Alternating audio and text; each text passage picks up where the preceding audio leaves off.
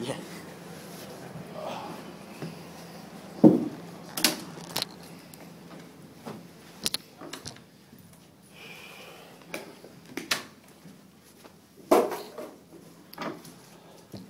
John, seems you and Nick Pollock have got run over by the same bus. You've got 3 series injuries.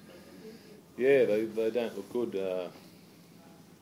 Yeah, could be out, or long-term, semi-long-term. The three of them got a broken jaw and a compound break in the hand, and ankle knee that we'll have to get looked at.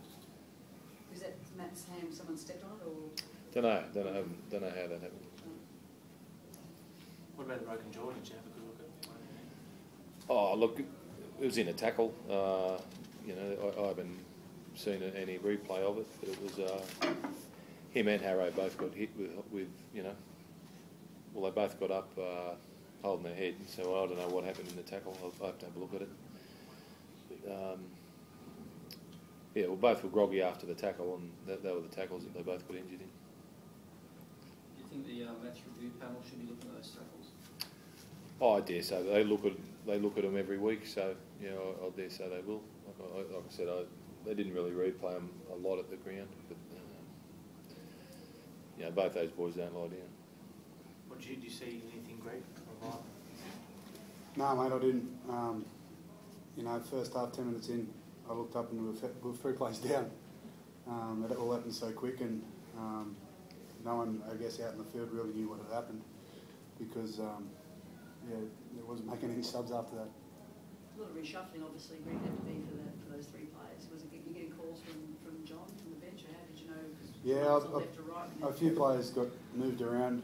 I guess what happens when you lose any one player, but with 3, I guess we made it quite a few shufflings, but went back to our, I guess, most original structures we could at half time, but just ran out of gas in the end. Carter, how hard did that make it after 10 minutes? Oh, look, I'm not here to make excuses. We on a day like that, you lose 3 players in the first 20 minutes. It's not ideal.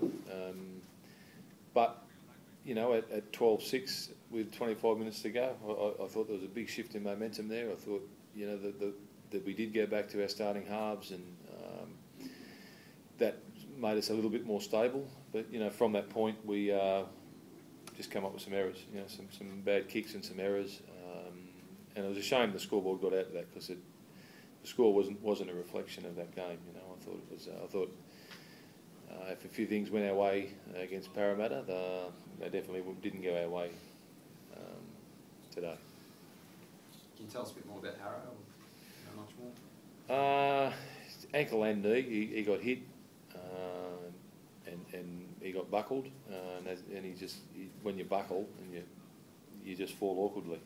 He lost sort of his bearings, and he just twisted. He had no. If you've been knocked out, you know what I mean. He just sort of buckled, knee buckled, ankle buckled, and rolled them both. So with no origin, you feel impossible then? I don't know. I don't know the extent of it. He'll have to get scanned, and we'll just have to. We'll know, tomorrow. So even though it was a leg and ankle injury, it's the knock to the head. You're pretty sure that caused it. I don't know. We're getting tedious one, but I don't know. He got hit. He got hit in the head, and as I said, the bloke doesn't lie down. So yeah, the three big blokes in the tackle, Cardi. I mean, it's it's going to hurt, isn't it? When you get hit 3 different ways by 3 players. Well, yeah, you do, but if you've got your bearings about you, you're trained out of 4, Whereas both that shows you why we need to bench 4 players, because you can see that there was fatigue, being fatigued from your play. How hard was it being one of those players trying to keep playing when you look up at the clock and you've still got 12 minutes or so and you're absolutely out of it? Yeah, it was tough, but the boys muscled it out all the way to the end. I guess the first half, the temperature, playing in the sun, really made it tough as well. But we did muscle it out. It wasn't really till the last 10 minutes that it was obvious that Knights were going to win. We kept trying and fighting, You know, that's a cliche, but it's credit to the boys in the middle that had to endure a fair amount of minutes. Cardi, you happy with Dave's return? Yeah, you know, he had to basically play in the centres second half, and I think he got about 25 in the first half. So, look, he was effective. He you know, it took a lot to get him down. He made some nice inroads into him. But you know, it's a bit hard to judge him when he had to sort of play in the centres. That was through necessity more than anything else. What are some of the other guys looking like coming back? Takarangi? He should be right next week. Kevy hopefully will be okay. Just picked up a bit of a hammy strain late in the week. So hopefully those two will be back anyway. Anything Newcastle did, John, that surprised you a little? No, not at all. You know, as I said, I thought at 12-6, you know, with everything that sort of went against us, I really thought it was going to be a tight game. You know, the momentum shifted, and just from that moment we lost our way a little bit, and then sort of spoke at half time that we nearly had to play the perfect half of football with only one front rower on the bench. You know, we couldn't give them any cheap ball, any cheap possession, and unfortunately that's what we did. It's quite a week turnaround, but you're going to New Zealand when you leave? Well, we head over Friday, so we've got a full week to get ready for them. And obviously you missed those fellas today, but what impact will their absence have in the weeks ahead?